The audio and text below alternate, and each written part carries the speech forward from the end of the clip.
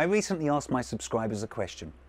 What's the #1 challenge that's stopping you from investing in a few properties and living off the rental income for the rest of your life?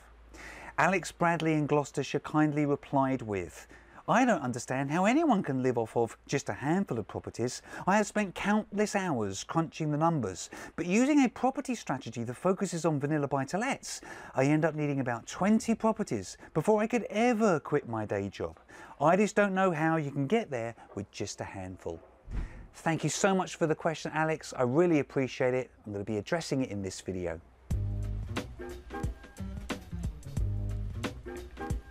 Hi, my name's Tony Law from Your First 4 Houses. My channel's all about helping you replace a job-based income with just a handful of properties so you can give up the day job if you wish and go and do something more interesting with your life. If this is your first time here, be sure to subscribe to the channel and click that bell notification icon so that you don't miss out on any of the free content that I give you each and every week.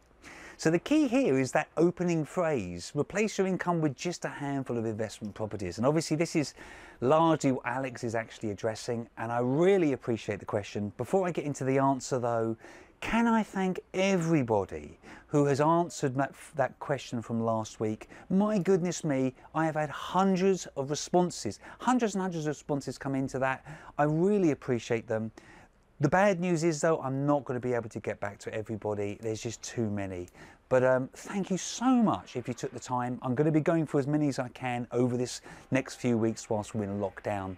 But let's get back to your question, Alex, because it's an excellent one. I will always maintain that if you have the right type of property, you can live and have a great income actually from just maybe 4 or 6 investment properties. The average UK income is around about £30,000 at the moment. So if you can get maybe 5 properties that are going to each cash flow you after tax around about £500 a month, well, you're there. That is £30,000 a year income. You then replace the average UK income. Now I have to emphasise here that I'm actually not really referring to vanilla buy-to-lets. You need, I feel, to focus more on those higher cash flowing type strategies. So we're really kind of looking at maybe HMOs in particular, but also maybe looking at serviced accommodation units as well. But I always have a thing about HMOs. I think they are a fantastic cash generating machine, even though in some parts of the country there is now an oversupply of rooms. I think we're all aware of that. But you've got the right property in the right location. It is like a cash machine. It will just put money in your bank account every single month. Now I've got properties that cash flow in excess of £2,000 a month after I've paid all of the expenses. You don't need many of those to live a great lifestyle and get yourself a great income.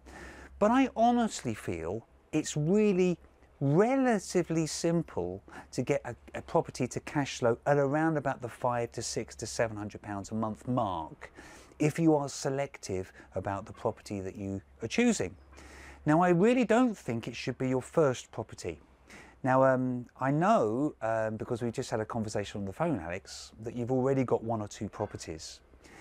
But I honestly think, and they're single lets, and I totally get that, and that's awesome as a place to start. And I actually think everybody should start the same way. They should focus their first property on a more conventional single let, because that's the right thing to do. As I know you found, you learn so much from doing that first single let and maybe getting in there and getting your hands dirty a little bit. And I'm always used to be guilty of that. As a kitchen fitter, I'd always want to get in there and kind of do a lot of the work myself. But you will learn so much from getting in there and doing some of that initial work on that single vanilla buy-to-let. But once you've done that, I think there's a strong argument to switch over to looking at cash flowing properties. Again, focusing on HMOs, probably in areas where there is the strongest level of demand. So maybe that's not on your immediate doorstep. Maybe you're going to stretch just a little bit further afield, because demand is everything, especially when it comes to HMOs. But start to focus your energy and your effort on looking for that type of deal, because if you do, you'll pick up 1 or 2 or 3 or 4 of those types of properties. And Alex, you will be financially free, almost certainly, just from that number. So I really hope that helps you, but I also hope it helps everybody else that's watching this video. But before you go, don't forget, there is a little bit of a bribe that I offered last week when I mentioned that I was going to be doing these videos. Alex, I loved your question. I've got loads of others that I'm going to be putting out there. And I promised anybody that I made a video for, I would give you one of my books off my bookshelf. So I haven't prepared this very well. We're down in Dartmouth at the moment, as you can probably see by the amazing background over there. And so I've stuffed a load of books in a Marks and Spencer's bag.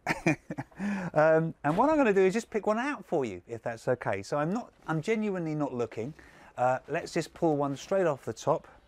So Alex, I'm going to be sending you, if I can get my glasses out, I'm going to be sending you the Daily Telegraph property series, Buying Bargains at Property Auctions.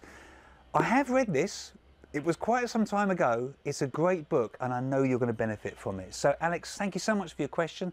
This will be coming to you in the post this evening, if I can go and find a post office that's open. And for anybody else who's watching, please stay tuned, because over the next few days I've got a number of other questions I'm going to be answering that I really hope will help you move forward in your property investing journey in 2021.